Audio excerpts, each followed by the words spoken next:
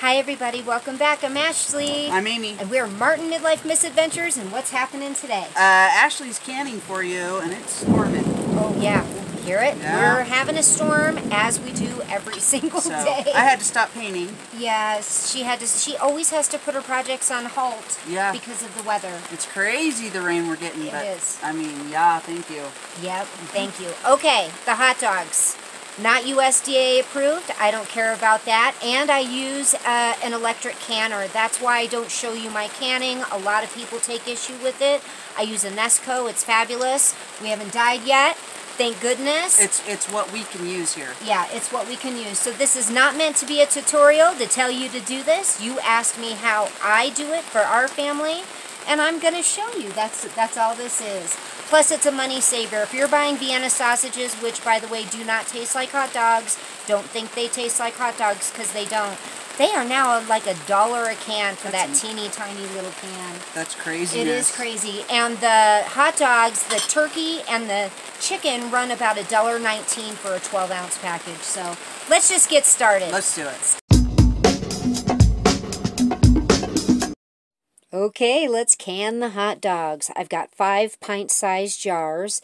These 2 are ball jars. These are Anchor Hawking. Now, I have never pressure canned with these, so this should be interesting. I'm really hoping they work well because we can get them at a good price.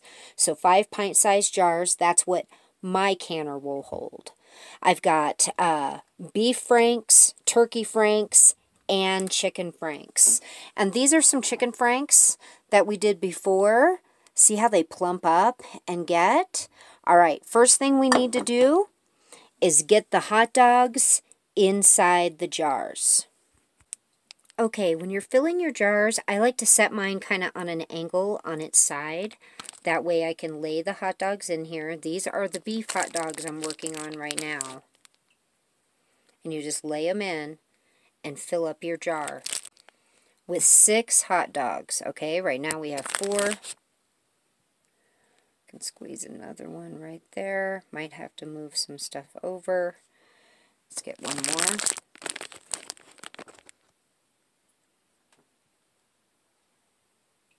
Get in there. Okay, so now, see how they are in the jars? I'm going to fill the rest and I'll be right back.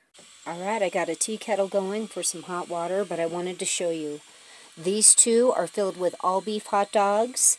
This one is chicken. This one is a mixture of chicken and turkey, and this one is all turkey. So these 3 are the Anchor Hawking jars, and these are our ball jars. Let's get the water. Now, for the turkey and the chicken dogs, I like to fill those about 1/3 of the way full. About 1/3 of the way. And the reason being, and you don't have to use water at all with this, but these are very, very lean, so they do not produce a lot of their own juices. Let's see there. That's about good. Now the beef ones, on the other hand, they will produce juice. I'm only going to put about 1/4. I'm only going to fill theirs about 1/4 of the way.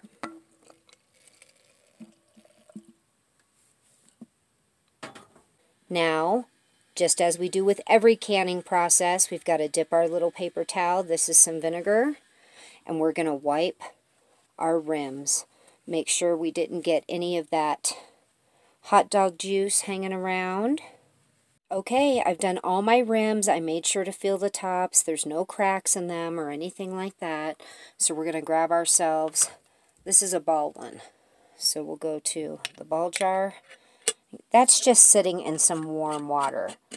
We're going to do it fingertip tight. So what that means is once you're turning and it stops, okay, it stopped. Now, about 1/2 turn more. And that's it. Let's get another one. Let's try one of these Anchor Hawkings. These look a little different. Okay, put your lid set on. Turn it till it stops. And then about 1/2 turn more. And we're good. Alrighty, I have the canner all loaded. See, I have my little stand down there to hold these up.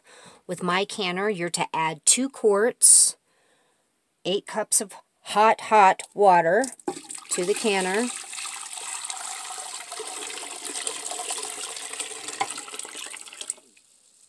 I'll show you the water level here. See? Right about here. I'm going to take the vinegar that I had in that little bowl and I'm going to add it to the water. Try to keep these jars as cloudy free as possible. And I've already checked. Just like any canner, you've got to check your gasket. You've got to make sure everything is functioning and moving properly. And I'm going to shut it. And I'm going to lock it into place.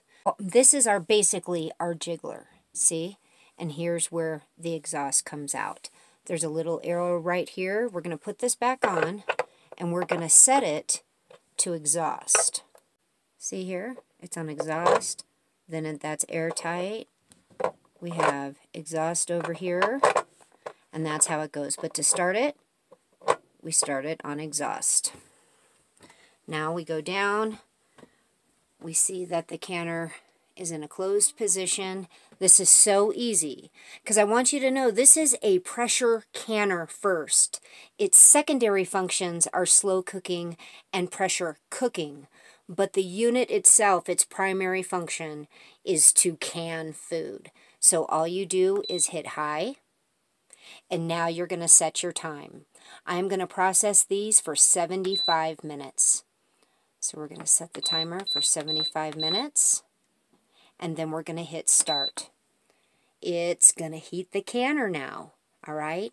Once this canner comes up to temperature, it's going to beep and let me know, and then I will switch that exhaust to the airtight position.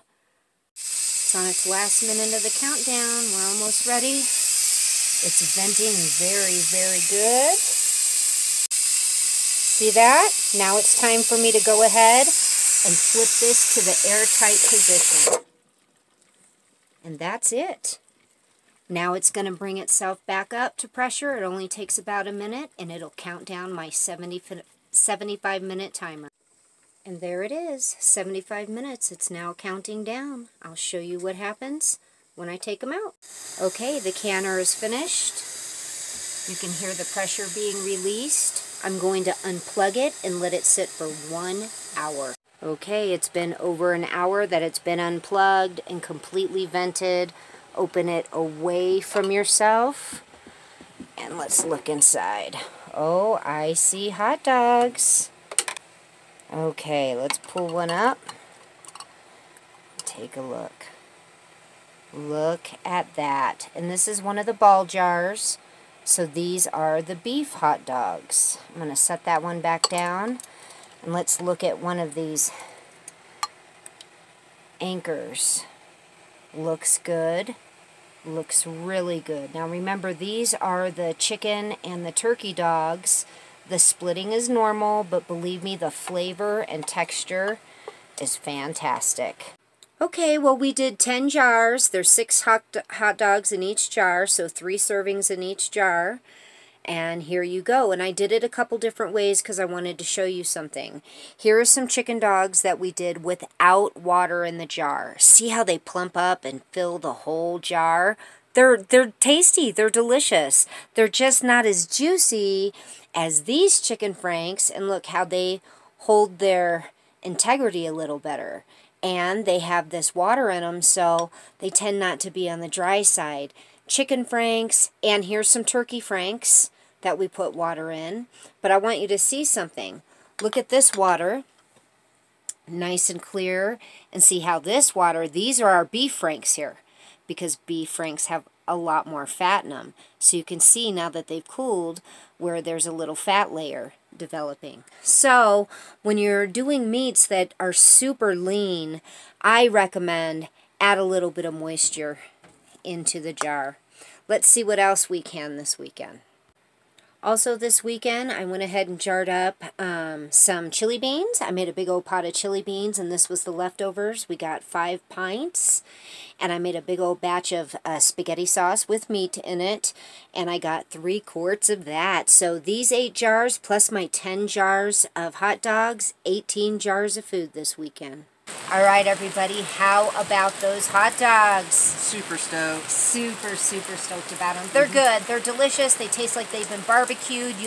I personally, the way I cook the hot dogs is I put butter in a pan and I fry them a little in some butter. And my goodness. When I barbecue them, I put them in a little roasting pan with butter and put them on the grill like that. Oh, so good. So good. It's so all good. about the butter. Oh. And Amy had a great idea. She said, tell them what you asked me if I could do. Oh, dehydrated or fresh jalapenos or hatch chilies in it.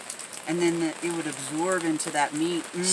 Yeah, I'm sure they're not surprised about that request, but she's right. And I think if we put like some strips of fresh jalapeno in there as they're cooking, I think they would get some of that flavor. We'll try it. Okay, awesome. I'm stoked. All right, again, not USDA approved. This is not a tutorial. I'm not telling you what to do. This was at your request to see the way we do it USDA for our family. approved. I know. I'm pretty sure that unpasteurized goat milk isn't either, but it's the best thing I've ever had in my life. Yeah. So. Yeah. All right, that. to each his own. Please keep stacking it to the Raptors and do not stop. It's getting really hard because the prices are insane, but we know you all are just sticking with it, right? That's right. That's right. Keep doing it. That's right. Don't let up.